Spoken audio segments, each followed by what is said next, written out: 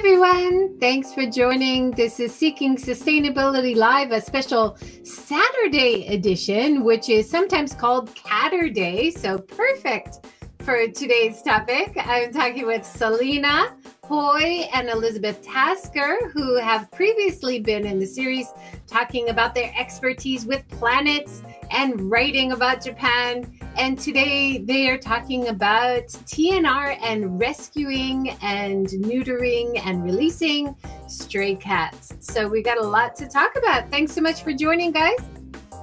Thanks for having us, JJ.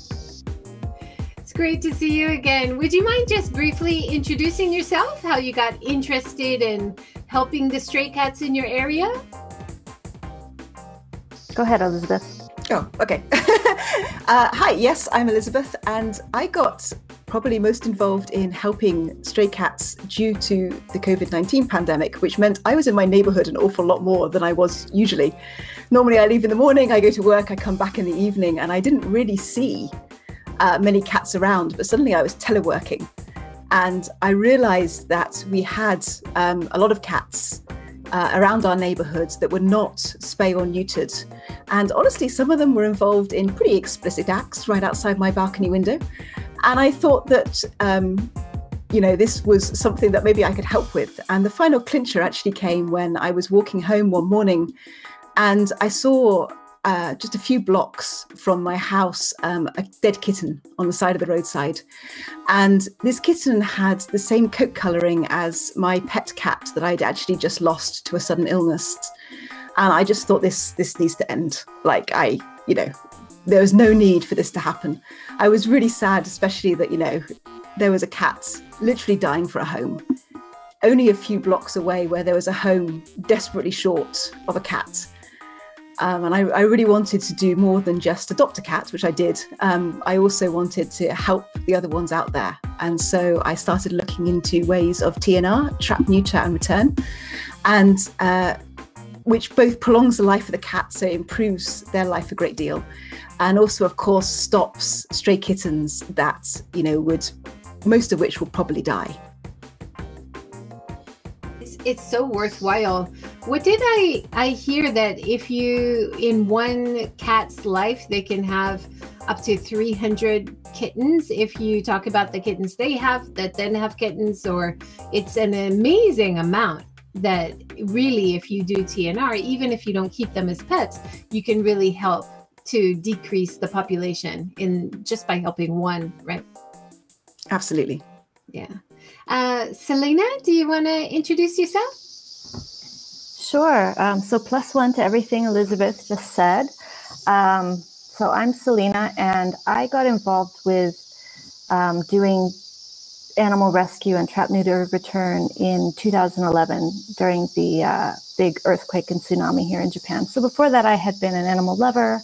I've had animals all my life, but that is where I learned how to trap a cat and why we should do that.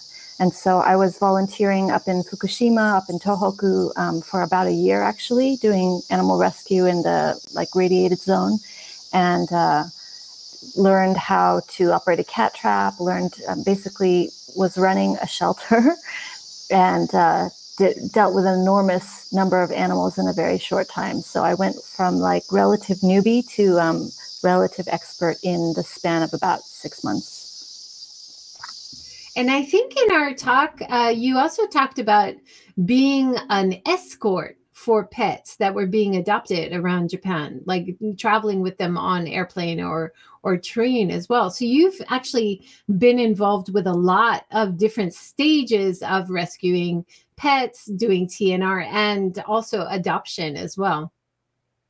That's right. So TNR is a really important tool in our tool chest, and I think it's the best and most basic one that we can do, which is, as Elizabeth said, it's trap, neuter, return, or trap, neuter, release. And that's when you take a cat that's living in the neighborhood, trap them, take them to the vet, get them spayed or neutered, and then return them to their environment so that they continue to live in the neighborhood as a stray cat, but they're not going to repopulate, like you said, and they are less likely to fight. They're less likely to make a bunch of noise and piss off the neighbors. and they're less likely to die of horrible diseases, because a lot of those diseases come from fighting and having relations with other cats in the neighborhood. But we often found that if a cat was friendly, then, you know, that cat could be rehomed into an adoption situation. So we did both. We did both trap, neuter, return, TNR, and also if a cat seemed like they would like to live indoors, then we would find a suitable home for them. Nice. And in my case as well, we have taken in 2 kittens every year for the last 2 years. And we had one of the kittens adopted to friends of all via Twitter. People on Twitter have been so supportive. I think, Selena, you gave me such great advice while I was doing it the second time. There's things I forgot about trapping that I had done the first time. So I'd love to hear about your more recent experience, because even though it's only less than a year since I did it recently, I think there's things I've forgotten. But Elizabeth, you did it really recently with Cassie, was it? Or Masaki? Can you take us through one of your stories recently?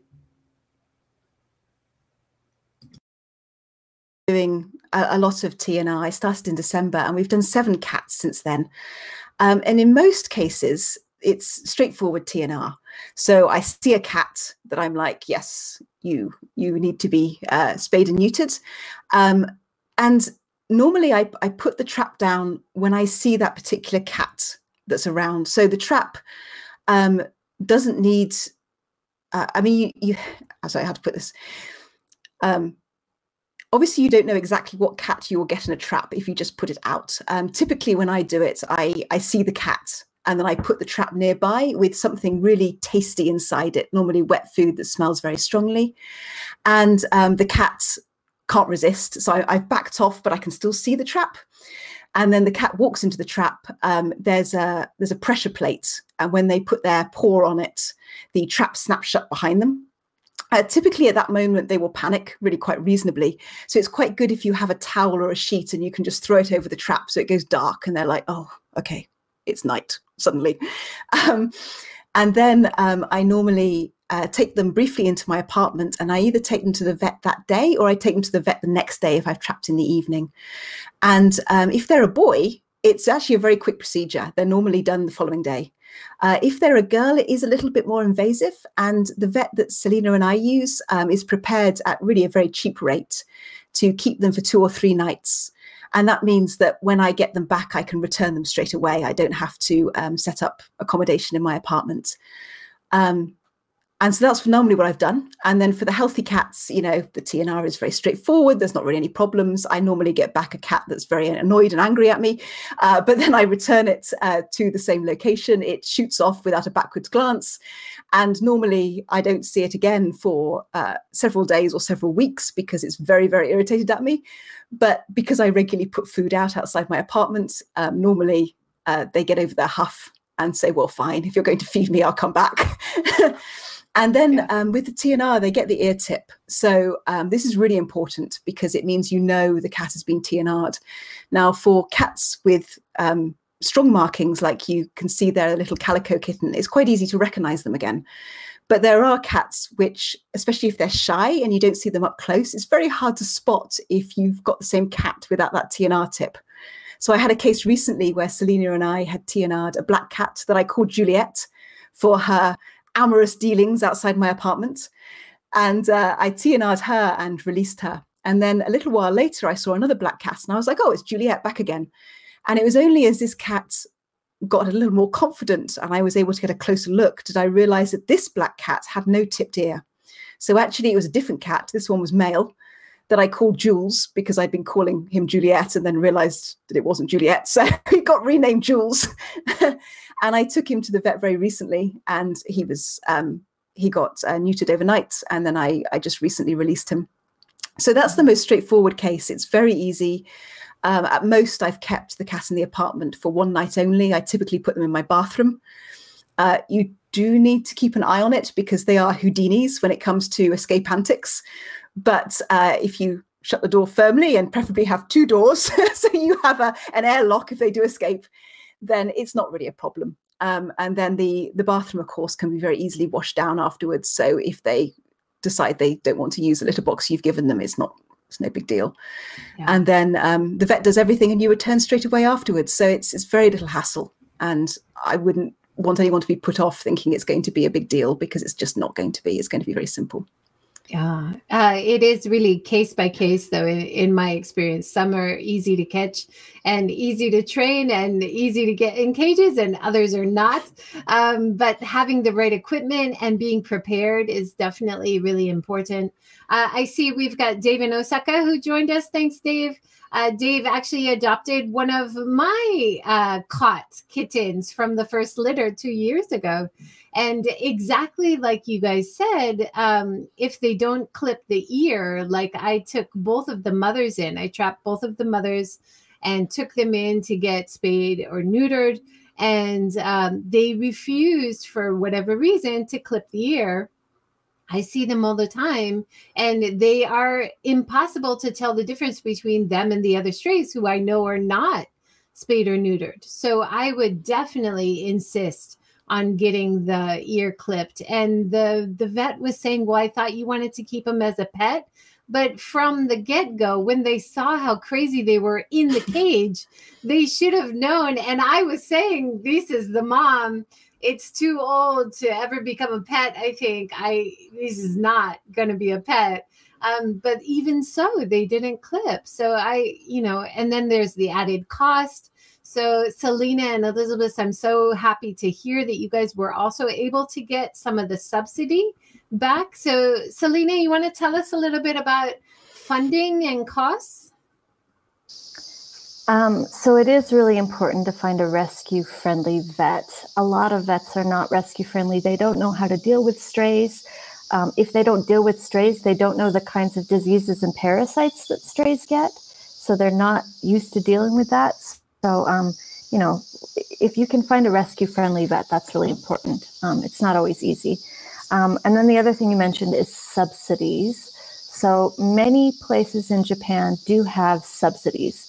My city, which is Machida City in Tokyo, has a program where they will give you back 5,000 yen for a girl and 2,500 yen for a boy for each surgery you do. You have to have a form that you fill out, and the vet has to stamp it.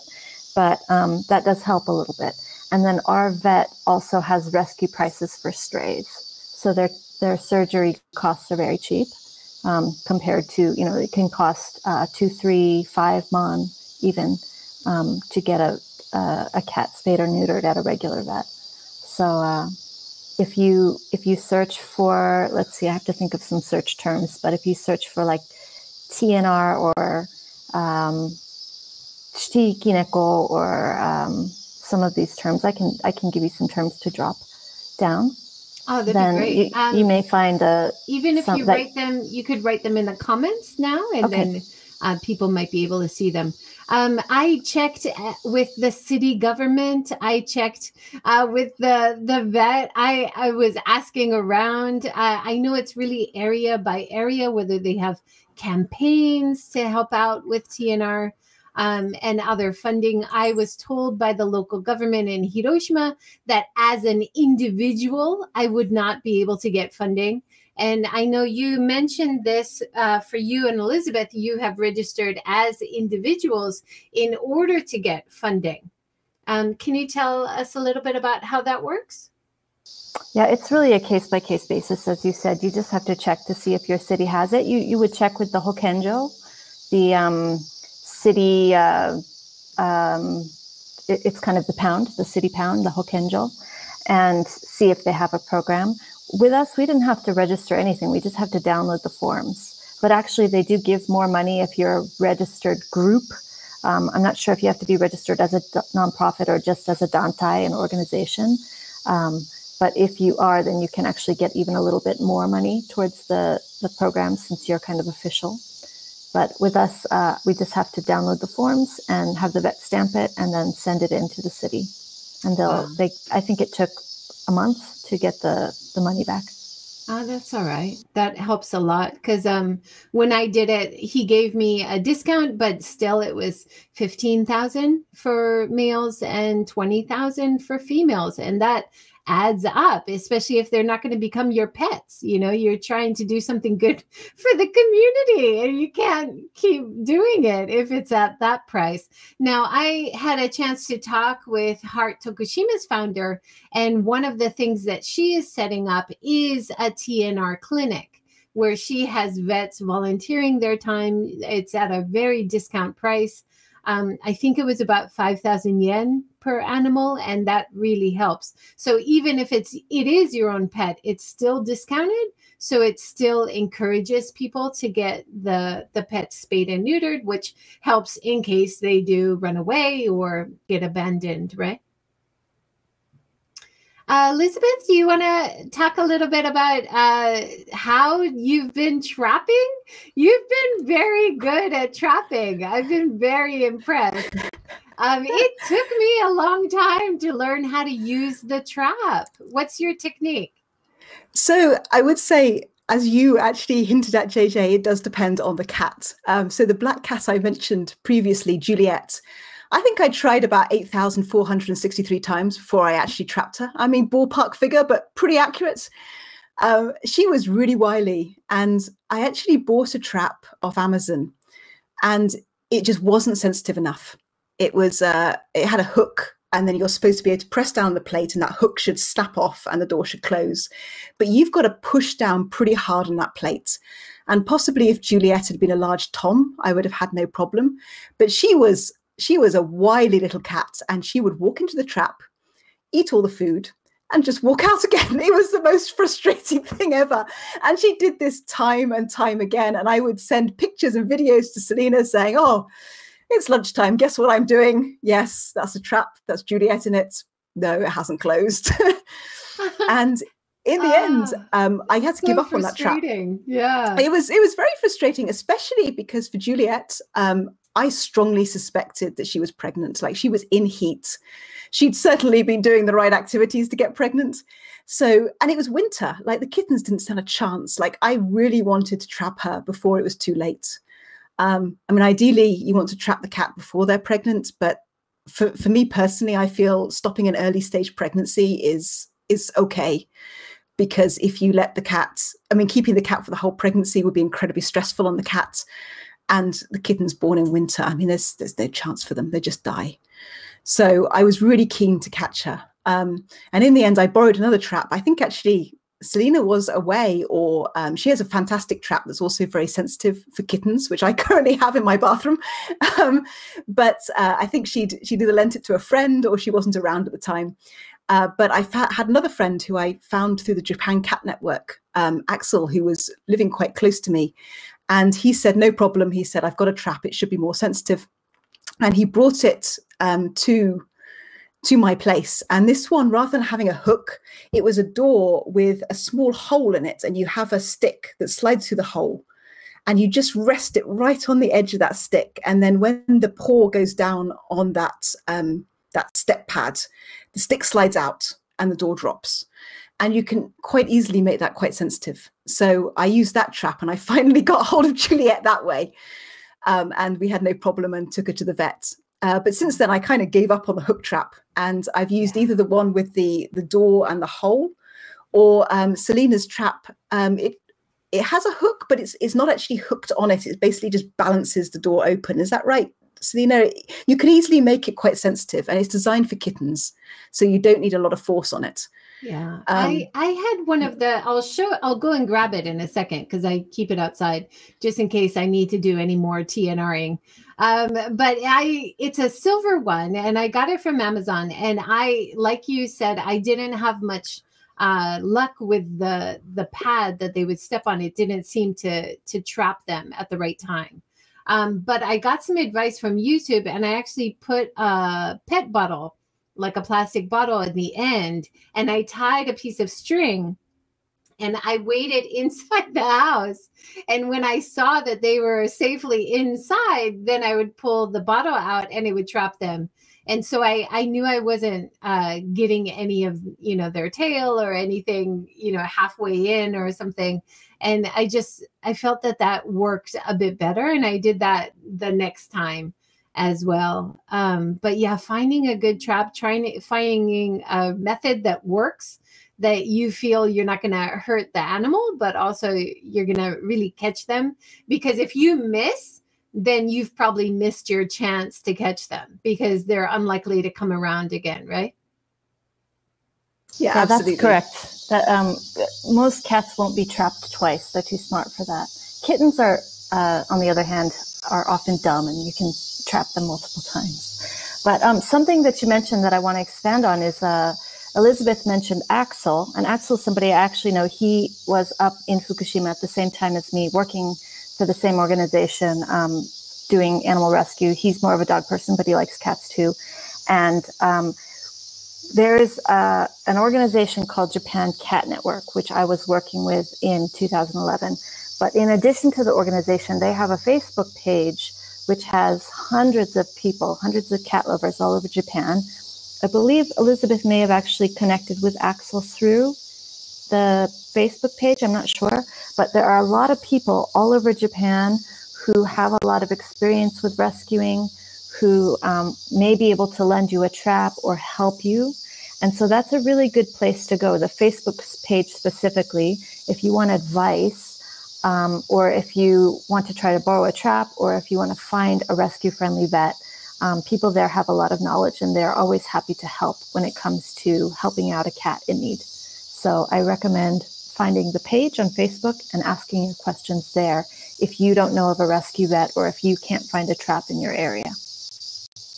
That's really good advice. And I wish the ward office would lend you these traps, because if you see a cat or kittens around your area and you want to try to trap them, to pay to do TNR or to try to adopt them, this is definitely something the municipalities should be supporting, I would think, whether they give funding or not. Having the trap that works well is a big hurdle when you're first starting to get, interested in helping out, right? I think actually Kawasaki does.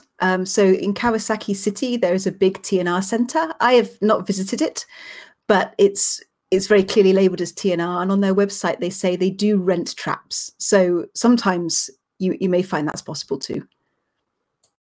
I think you may be talking about the big TNR vet in Kawasaki, and I don't know if they're associated with the city. But yeah, we used to use them a lot at JCN. But you're right that some cities, municipalities may have it. Another thing that, since you brought that up, I want to mention is that the kill rate in Japan for cats especially is extremely high. So if you don't want the cat to be scooped up and then taken and gassed, please don't call the city to come and deal with a cat, because that's more than likely what will happen. Again, it depends on municipality. Some have very low kill rates, but overall, an enormous number of animals are killed in the, I wouldn't call them shelters, in the pound in Japan. So that's another reason to do TNR, so we don't have all these animals that either die in the elements or get killed at the pound. Yeah. Very good point. And I think that it's one of the reasons we have great organizations like Heart Tokushima in Tokushima, Shikoku, Japan, and ARC. I know that you know Animal Refuge Kansai as well. And in Tokyo, you must have networks like that who are trying to support people trying to adopt or neuter. Is that right? In the Tokyo area as well? Right. If you are looking for organizations, I would try HEART. I would try ARC, Animal Refuge Kansai. They actually have a branch in Tokyo as well. And then again, the Japan Cat Network page, they do adoptions themselves as an organization. And they also, on their Facebook page, a lot of people are adopting to each other. And if you do an adoption on their page, they require that you follow rules like making sure that it's a good home, requiring vet care and things like that. So we actually found a home for one of our TNR cats through the Japan Cat Network. So normally, as I mentioned, we return them because they're used to be on the streets. They're not friendly. Adopting a cat that is feral is, you know, it's not impossible, but it's extremely difficult because they're not pets and they don't want particularly to be with humans. They don't want to live indoors. They're actually very happy on the street, but you can improve their health vastly with the TNR. But sometimes you see a cat where that's not the case. And actually you showed a picture of an orange cat called Masaki that I did rescue. Now him, I was walking home from the supermarket one day, that's him, yes. And he was on the side of the road in terrible condition. He was rail thin. He was barely standing up. I put down some food and he dashed over to it. And I thought, this is not a TNR case. This cat needs desperate help. So yes, that was him when I first saw him. And that was the picture I took and sent to Selena. Because obviously, you know, my first port of call was to go onto Facebook and message Selena and say, I've got a situation here. Can we save this cat? And Selena said to me, we can save this cat. You trap him and we'll sort it.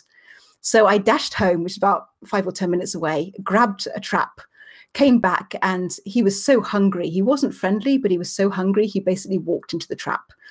And Selena, I think, actually came up to my apartment and rescued us. And we took him straight to the vet. Do not pass go, do not collect $200. And we took him to our TNR vet, who was truly, truly fabulous, actually. And he said to us, he was very honest, and he said, it's touch and go. He said, I don't know whether we can save him, but if you want to try, we'll give it a shot. And so he was covered with fleas. He was terribly malnourished. He had kidney problems. I mean, his blood works were awful. And we did it. He stayed in the vet clinic for 1 week. And of course, they did charge us for that, but still at a ridiculously reasonable price. I mean, I forget how much we paid, but it was like a few man. For a week's stay with antibiotics on a drip. Like they gave him the works and they did it for an incredibly cheap rate for us. And then they called us up and said, he's not out the woods yet. You can't release him, but he could probably be cared for at home now. He can take the medicine orally. And so I set up a cage in my apartment and he stayed with me for, was it another month, Selena? At least that, wasn't it? Maybe 6 weeks. And at the end of that period, I thought, I don't want to put him back outside. I mean, he's clearly failed completely as an outside cat. So I don't want to just put him back out there. He might just, the same thing might happen again. But he wasn't friendly. In fact, I would say he was astonishingly ungrateful for all the effort we'd put in. He was still not pettable. And really, you know, he was very calm inside. He didn't want to escape particularly, but he didn't want to be picked up and cuddled either. And I thought, gosh, are we really going to find a home for a cat that's this difficult? And in the end, I put his story on the Japan Cat Network Facebook page. And I said, is there anyone who's up for a challenge? And I didn't think anyone would reply. And they did. Someone did. My friend Kelly wrote to us and said, when I was growing up, I had a ginger cat that looks very much like this one. I want to help this cat. And I said to her, do you understand that you probably can't touch him? And that may change in the future, but I can't guarantee it. He may never become super friendly. And she was like, I completely understand. And it's okay. And so we visited her apartment and we brought him round and we're still in regular contact. You can see us all there in the bottom right corner. And he was originally in a cage just to give him a place that he was familiar with, but Kelly let him out pretty quickly. And now, as far as I can see, he is king of her apartment and she just does his bidding. And he's doing fantastically. He's a different cat. He's got his gorgeous deep orange eyes. He's got a glossy coat. He plays with all the toys. It makes me happy every single time Kelly sends me a photo. What a wonderful story of success. And I think it is possible. And like you said, even when you're trying so hard to domesticate them, to take care of them, you're spending a lot of money and effort and time and giving them the food that they like. You're doing everything right. And you're not getting that response like you expect them to start appreciating you. And we had a similar thing. Let's talk a little bit about techniques, though. How can you get a feral cat that you think has potential to become a pet? What can you do to start to get them used to people or to start to trust you? Who wants to talk about that? Yeah. Shall I start, Selena? And then Selena's probably got a bit more experience than me, but in my experience, the key has been, to take your cues from the cat. I've had very different experiences depending on the cat. So Cassie, who you've got a very nice picture of there, she was rescued actually at the same time with Selena's group in Fukushima. And she was at the shelter for 10 years. And although she was very happy and comfortable there, she didn't get a lot of one-on-one attention because obviously it's a large cat shelter. And she never has become very friendly. And so I adopted Cassie in December last year, and she couldn't be stroked or touched. But I found that fluffy stick there, she would tolerate. And the shelter advised me on that. They said she will probably tolerate gentle strokes with a fluffy stick. Why don't you give it a go? And she did. And gradually we've built up from there. So she liked the fluffy stick. And now more recently, she's discovered she loves being brushed. In fact, she's become a brush demon. And now she meows almost continuously to be brushed. And I'm expected to do that at all hours of the day and night. And with that, she's also now started to accept gentle, short scratches with my hand directly. But that's quite new. And I don't do it for very long. I watch her very carefully because I like my hand and fingers intact. So I take my cue very clearly from her. We don't tend to have any problems. And I was trying a similar thing with the ginger cat Masaki. I was using a stick to gently stroke him, and he was tolerating that and building up from there. And sometimes you have more or less luck than that. There was the little calico kitten you've shown some photos of. She's one of my TNRs. She was not remotely friendly when I trapped her. In fact, Selena and I have a video of me trying to release her, and the carrier she's in has a mesh front to the cage, and she lashed out with her claws. So I had to be really careful in undoing it. Like she was not up for being picked up. And I released her and returned her. And I would occasionally see her around, and I put food down. And then one day, completely randomly, she suddenly shows up on my balcony. And I opened the curtains one morning, and she was just outside, like directly on the balcony itself, which she'd never come to before, with a look that said, "Hi, I'm your cat. Do you remember?" I was like, actually, I did not remember, but okay, we can roll with this. And she basically domesticated herself. I've done very little. She's just decided that she wants more contact. So I started feeding her on the balcony directly, which is great because it annoyed my neighbors less. And she took food from my hand. And as she was taking food from my hand, I would gently use the other hand to start to tickle her on the, around the side of her face. And she initially would tolerate that as long as she was distracted with food, but afterwards would be like, "No, don't touch me." But she also then got used to it, and I can stroke her now. I can hold her. I'm getting her used to being picked up. She now comes inside the apartment. That picture with the stuffed cow is hilarious because it was her first time on the sofa, and she suddenly spotted this plush toy of a cow and was just like, "What is this? Is this a cat? What have you done to it?" She has some of the best expressions I've ever seen in any cat. And I'm hoping that in the future I might fully adopt her and she would come and live inside. But that was really her. I did very little work there. I've never seen that before.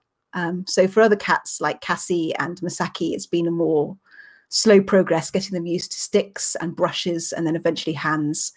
Though Cassie has also become more friendly seeing Nora.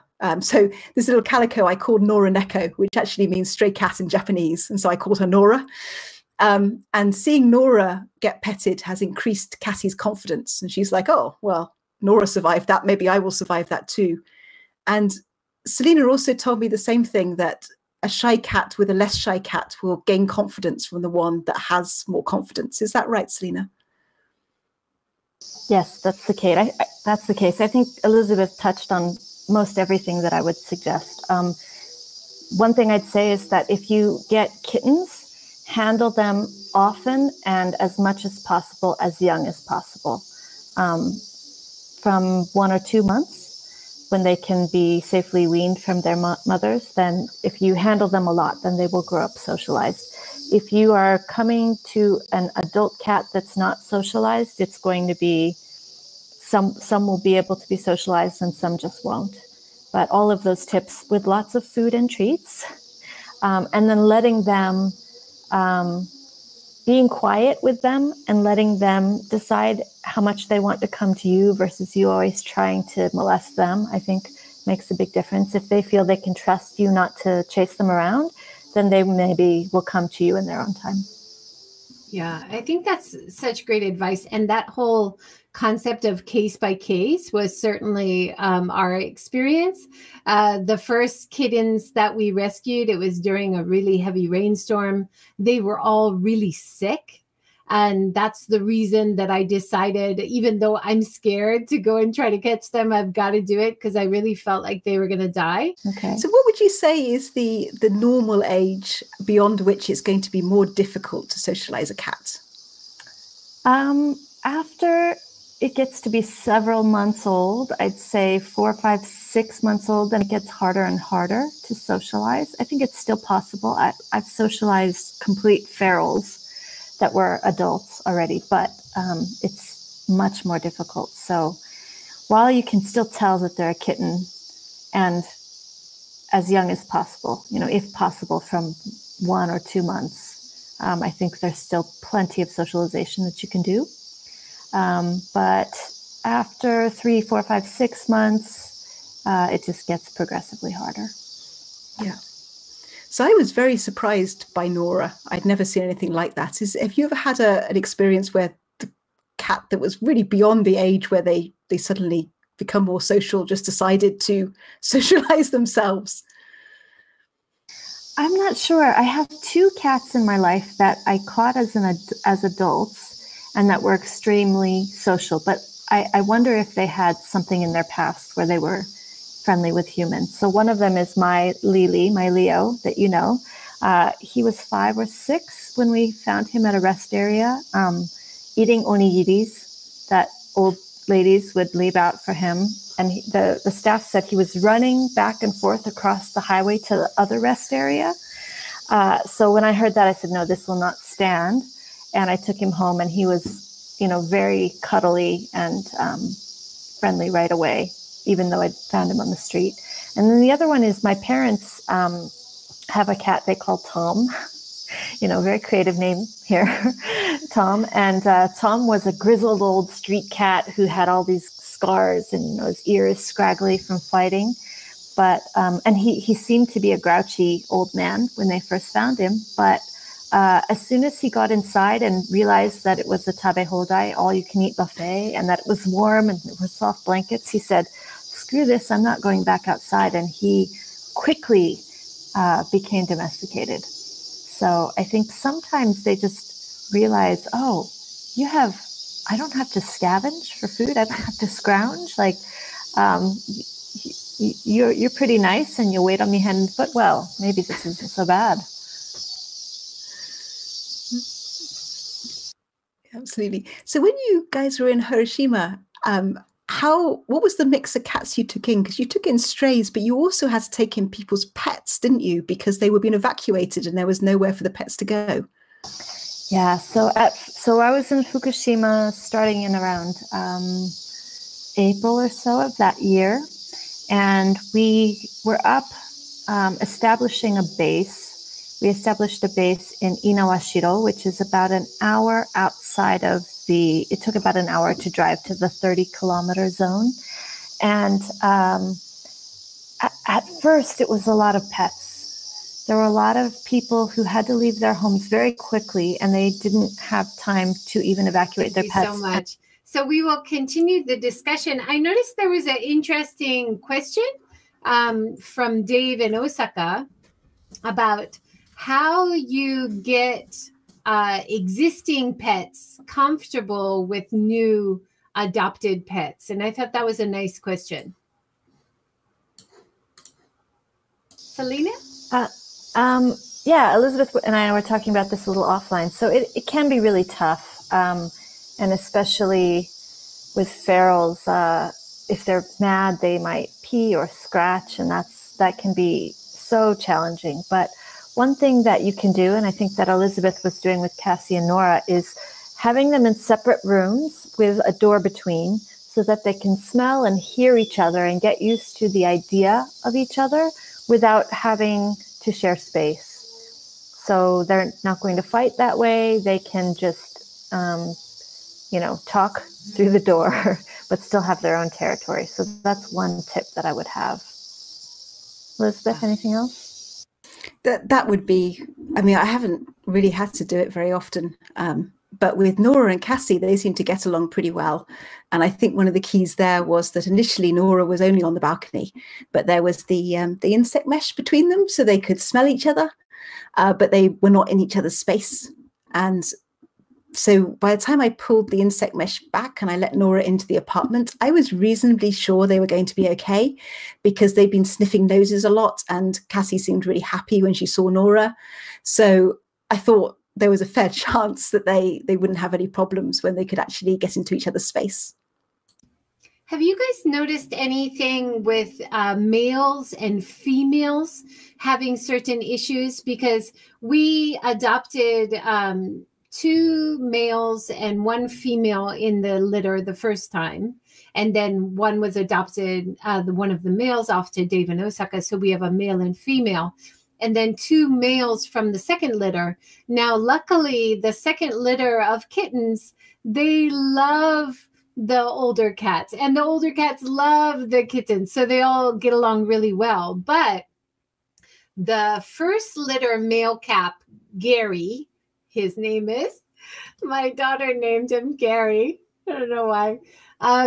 He does not get along with the mama cats. Like even his own mother cat has friction. I don't know for what reason. And our female cat from the first litter does not get along with the mama cats who come around for regular feedings outside.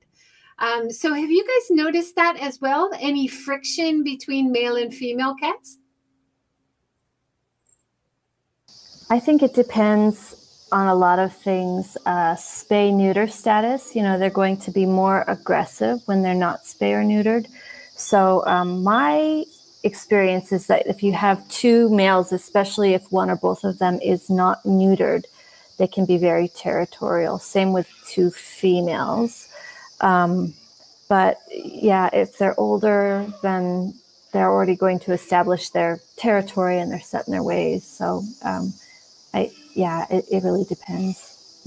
It's just case by case, right? Like, and then sometimes we'll get, and all of these cats that I'm talking about, they're all spayed and neutered. The mama cats that I feed, I had them spayed, neutered, or released, and I still regularly feed them. And it's really sweet. The kittens will go out and play with their mom sometimes. So it's nice to see them play in the garden and then come back in and be pets inside the house. So having that indoor outdoor seems to work in our case, but I know, I have to be more careful about fleas and ticks. I have to use the monthly medicine. I'm taking them regularly to the vet to be checked and hope they don't go too far and get into fights and stuff. But having cats only domesticated, only inside is definitely a safer option. But for me, I feel bad that they don't have time with their mom, but maybe I'm just being too soft. Have you guys just domesticated and once domesticated only inside? Do you have that kind of rule? So I do. I used to be very much, I had outdoor cats for years and I thought, they're happy out there and they are, some of them really do like being outside. But as you said, it's so much safer. I've lost cats that have gotten in fights or gotten run over by cars or, where my parents live in Oregon, coyotes are a problem. So coyotes eat stray cats, kill stray cats.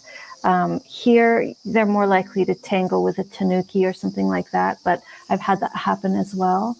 So if you have outdoor cats, unfortunately, you need to be prepared to lose them and to have them die from something like that. That is a real problem and it's a reality. So indoor cats can live very happy lives. Elizabeth's seen my house. We are a little bit extra in that we've built shelves into the walls that they can climb all over the place. And we actually built a catio outside of my window so that they can have some outdoor space that's screened in and protected. So I don't feel bad at all keeping them indoors. That's a really good idea. I'd love to do that because we have a terrace So having an enclosed place, maybe where mom could come in and visit, and then mom could go out, because the moms are too wild to be domesticated. I can now lightly touch the head of the first mom from 2 years ago while she eats, but that's it. Like, she won't let me go any further. But when you're keeping them inside 24/7, what are some things that you can do to help protect your house? Because Elizabeth, you must have had to do this. It's like before you have a new baby, there's certain things you have to do to protect the cats, but also to keep certain spaces cat-free for you, right? Not really. I've never had any problems. Oh, no. Wow. I mean, I put down plenty of scratch pads so that they've got good choices for scratching, but the scratch pads are preferable to furniture in most cases. So I've never had any trouble at all. In the UK, where I grew up, most cats are outdoor cats. Like, it's very unusual to keep a cat permanently indoors. We don't really have any wildlife threats. We do, of course, have cars, which are a problem. But there's no real predators in the UK, mainly. There's occasionally foxes, but that's about it. So it was a very strange idea to me to keep a cat completely indoors. And my first cat I adopted alone. I was in the States, and she'd never been outside. I got her from a shelter as well. So I didn't want to leave her. I didn't want to let her outside because I knew she'd never been outside before. So I followed the shelter's advice and I kept her indoors. And I was worried that she wouldn't be as happy, because certainly our cat at home enjoyed going outside very much. But actually, I never saw any signs that she was unsatisfied or stressed or miserable. She seemed very happy indoors and very confident. And I asked the shelter, and they said, look, at the end of the day, cats care most about one thing. They care about safety. So if they feel safe indoors, then they shouldn't really feel they were missing out, and they won't necessarily want to go out. With Talis, the cat I adopted in the States, she normally didn't even try to go out. The only time that was different is at one point we had an apartment where there was no windows on the side of the door. So she would see me go out through the door, but she couldn't see where I was going. It was like this mysterious black portal I just passed through. And then occasionally she would try and escape through there, I think out of curiosity. But the one time she succeeded, this was in Florida, and we had a hurricane. So she shot out and shot back in again. And I was like, that is what it's like outside always. You should never go. And after that, she just stayed indoors. But the next apartment we had, it had a window in the door, so she could see that, it wasn't actually that exciting out there. And so since then, I've lost my reservations about keeping cats indoors. They seem to be very happy. There doesn't seem to be a problem.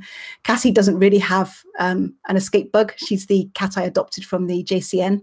Once I actually accidentally left the patio door open. I'd had it open for Nora, and I'd left it open and forgotten about it. And the reason I realized this was that I put a balcony webcam outside so that I could keep an eye on the visitors I had in the balcony.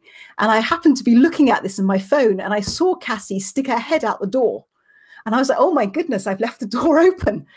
And so I moved across. But when Cassie saw me, she just sort of shrugged and walked back inside again. Like, she wasn't really that bothered about going out. So I got a bit lucky there, I have to say. But it does prove as well that cats can be very happy indoors and they're not desperate to go outside. Wow, good advice there. Also, we talked about neutering, but we didn't talk about shots. So when you capture a stray cat to take him in for TNR, do you also pay to get the shots done? I do. The vet offers different choices when we go in with a form that Selena helps me translate every time because my Japanese remains really poor. There's the basic spay and neutering, which is 5,000 yen for our vet. But you can also go for the sort of deluxe, which is what I tend to do. And what do we get with that, Selena? We get a 3-in-1 vaccination, and we get some pesticide treatment as well in case they have stomach problems. And then I often test for FIV and FELV. You can't really do anything about those, but because occasionally the cats become friendly and I've thought about adopting them, I've realized it's quite good to know if they're positive or not. Yes, so we get the flea tick treatment, the stomach roundworm treatment, Revolution usually, the ear tipping, the surgery, and a vaccine. and the test. And I think all of that at our vet is about 14,000. That's very reasonable. I just got a notice for Gallet, Lani, TikTok, who are my 4 rescue kittens, to go in for their shots. And so I'm now bracing for probably 40,000 yen, at least, for their updates on shots. So when you do take in pets, and these are pets for life, hopefully, when you're committing to them, you do have to kind of budget to have that funding to cover their shots, because it's an important part of having them as pets, right? Yeah, something that we always say when we're adopting out animals in the various rescues that I've worked with is, when you take an animal in, you need to think of it as a 10 to 20 year commitment. So a lot of people don't really have that in their mind when they first take on an animal, but that is how long it's probably going to live, and you need to be prepared to have a good life together for at least that long. Now, Selena, you said you've got to go in a few minutes. I'm sorry, this is going a bit longer than scheduled. Is there anything we haven't really touched on, or any general advice that you would give people who are thinking about capturing a stray cat and doing TNR, or maybe thinking about adopting?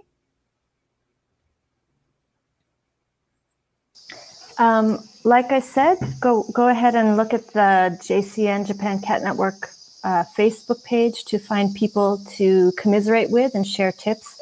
You can message me or probably Elizabeth on Twitter. I don't want to volunteer for you, but I'm sure we'd be happy to share some tips, over DMs.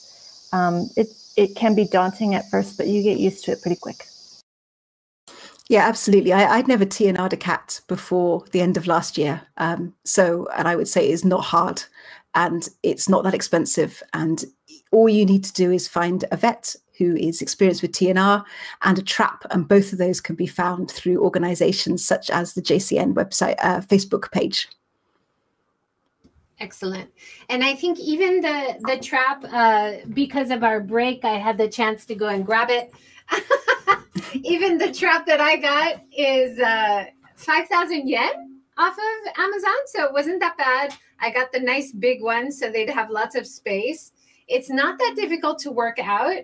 There are great YouTube tutorials, and then tips like I got offline, telling you to put a bottle in and with a long string and pull it to make sure that you trap them at the right time.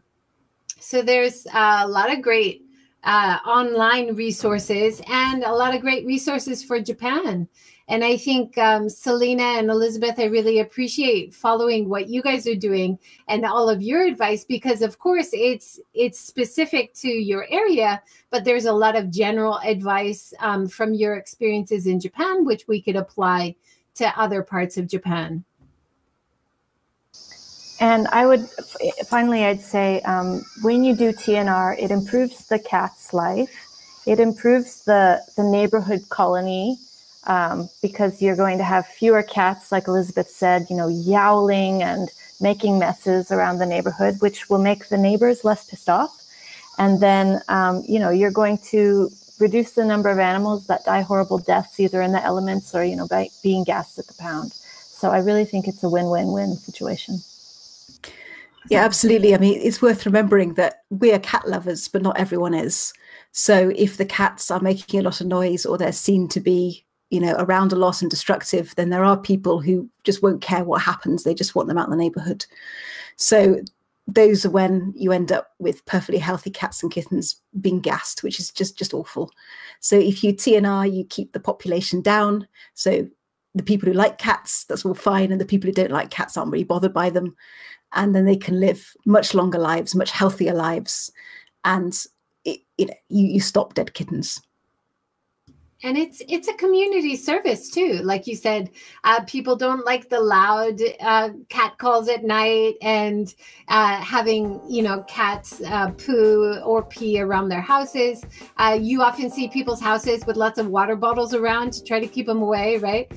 So when you do take this on, you're doing a community service. You're doing something good for your community. And most of my neighbors seem very appreciative that I've become the TNR person and trying to find homes for the cats, because they know it's a problem. And a lot of people have that attitude like, oh, it's not my problem, I can't deal with it. But it is really everybody's problem, right? And you can deal with it. I mean, I think that's, people just don't know what to do as well. But actually, the action is not difficult and anyone can do it. And it won't take up that much of your time and it won't cost you a fortune. And, be bold, you can do it. Yeah, absolutely. Any final words, Selena? Thank you so much for having us on today. And I love cats. Yeah. Thank you so much, Elizabeth. Thank you so much, Selena. Great advice. And anybody who's watching, if you have more questions or comments, feel free to write them below and we'll try to respond and add useful links for you. Everyone, have a wonderful catter day. Go and love some cats and we'll see you next time. Take care. Bye.